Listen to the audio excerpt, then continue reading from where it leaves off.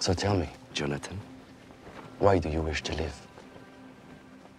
At first glance, the John Wick universe might seem like a violent and unruly world with assassins roaming around freely. But a closer observation of the movies makes you realize that it is a controlled chaos out there. Every killing, every hit job, and every instance of organized crime is regulated by a higher organization, the High Table, and there is clearly defined hierarchy amongst its members. However, there is some ambiguity regarding the role of one of the crucial High Table members, the mysterious leader of the organization, the Elder. In this video, we will explore the theories around the Elder and try to figure out his real connection with the High Table. Before we go into our explanation, we have a very small request. If you like our content, please support us by subscribing to our channel. This may be a small click for you, but for us, it means a lot. Thank you. Let's begin. Thank you. I accept this offering.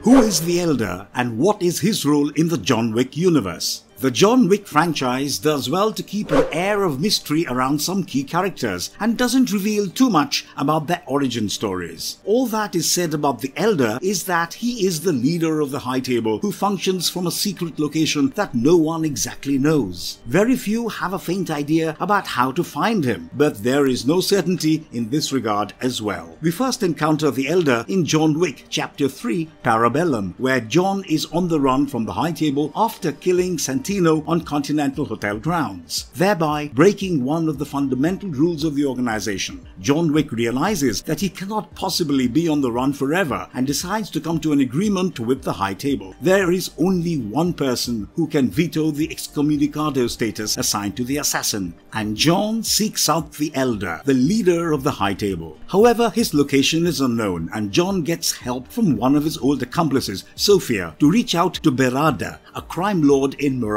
He guides John about how to reach the Elder, but even his instructions are ambiguous, proving that no one really knows the exact location. Eventually, John follows the directions given by Berada and finds himself in the Elder's lair, after he falls unconscious while looking for him in the wilderness. The Elder comes off as a calm and composed gentleman, dressed in traditional desert tribesman attire. He asks John why he wishes to live, to which the hitman replies that he wants to be alive so that he can nurture the memories of his late wife. The Elder agrees to let him live if John swears fealty to the High Table and personally serves the organization. As a sign of his loyalty, John is given a board with a sharp knife, and the assassin chops off his ring finger and submits his wedding finger before the Elder as a mark of his pledge. Following this barbaric ritual, the Elder orders John to execute Winston, the manager of the Continental Hotel, and his old friend, for defying the High Table. John Wick has no choice but to accept this order, and he is soon led to a room where a new suit awaits him for the task. Later, John Wick chooses to backtrack on his promise, and refusing direct orders from the Elder makes him an even greater enemy of the High Table.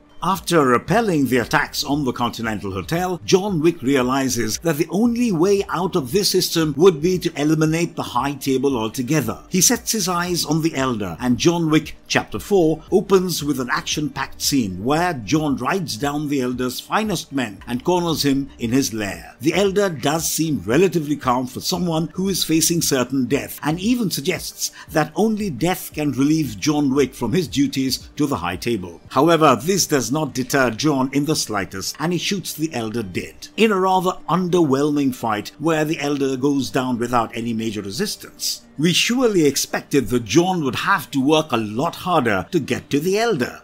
Is the Elder elected by the High Table members? Once again, this is not something that the movies have clarified, but we can make an educated guess. We have seen that people can be nominated to the position of the High Table Council, which is a board of 12 crime lords from around the world. This council is the governing body that monitors and regulates all forms of crime, and once one of them retires or dies, the title is passed on to the next of kin.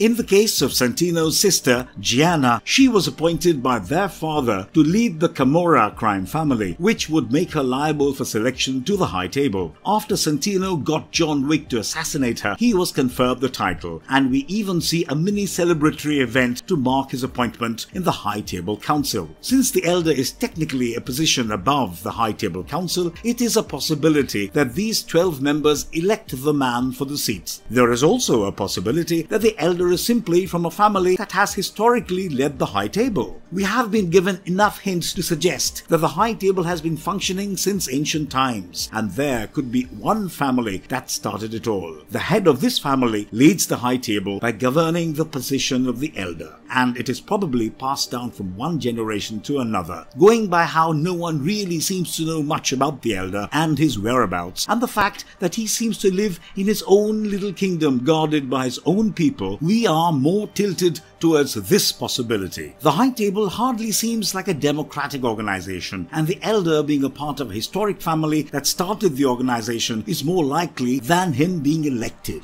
Can the Elder override the orders of the High Table and bend the rules? Whatever the Elder says is the ultimate verdict, and it is evident from the way John Wick is given a temporary immunity after he agrees to his terms. The adjudicator, who was appointed by the High Table to deliver justice following the breaking of the rules, seemed to be aware that John had struck a deal with the Elder, and her men only attacked John after he refused to keep his promise of killing Winston. Clearly, the Elder gives the final orders, and there is no one to question his authority. However, the ancient rules of the High Table are respected by the Elder as well. He doesn't simply pardon John Wick because that would be unlawful, and only allows him respite for his personal services to the High Table. Besides, he keeps talking about the importance of the rules, and it doesn't seem like he is keen on changing any of those. We have encountered various important people who have the utmost respect for the rules of the High Table and abide by them, and the Elder seems to be no exception. Can he bend the rules if he wanted? Probably yes, because who would even question his verdict? But he simply wouldn't because of the sanctity associated with the rules.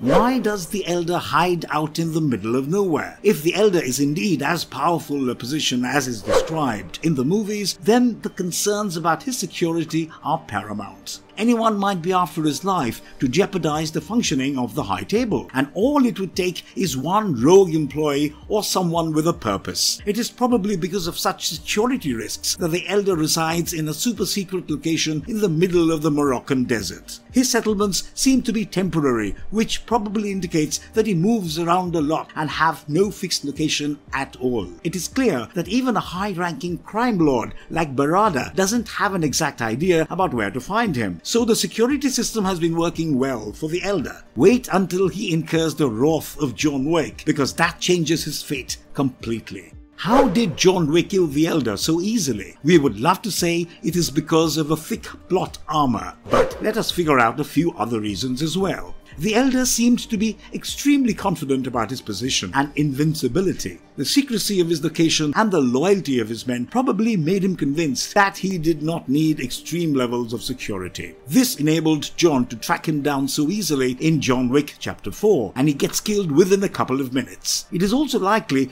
that the Bowery King had an informer among the Elder's trusted men, and he gave up the location. It has been established that the network of the Bowery King is quite extensive, and it doesn't seem impossible for a man of his caliber to track down the Elder for John Wick. Overconfidence and underestimating the likes of John Wick and the Bowery King probably brought about his downfall. What if the Elder is just a decoy? What doesn't add up is the fact that John Wick could kill the Elder so easily. In general, the Elder hides out in the middle of the Moroccan desert, but his security system is hardly intimidating. Yes, he has the mysterious location going for him, but clearly a little extra effort could decipher the location as well, just like John Wick did. So why would the High Table leave their leader so unprotected? It might be a possibility that the Elder is simply a decoy placed by the organization to keep their actual leader safe. Yes, the Elder clearly holds a powerful position and his verdict and opinions hold a lot of importance, but he may not be the actual leader at all. It does make sense that the real leader of the most powerful organization in the world wouldn't be in the middle of some random desert, but in a highly protective environment. he would probably have the best assassins in the world guarding him, and it does make sense for the organization to keep his identity a total secret for safekeeping. Of course, this might just be an outrageous idea, but do share your views on this theory.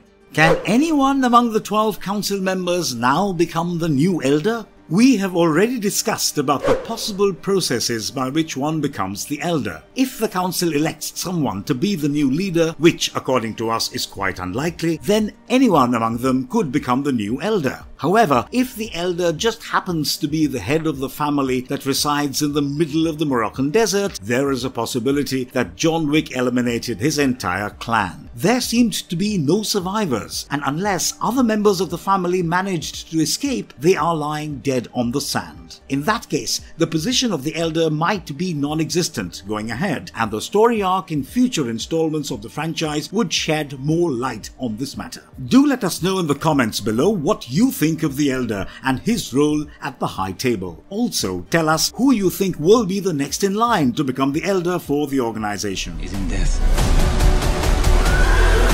Yeah. Not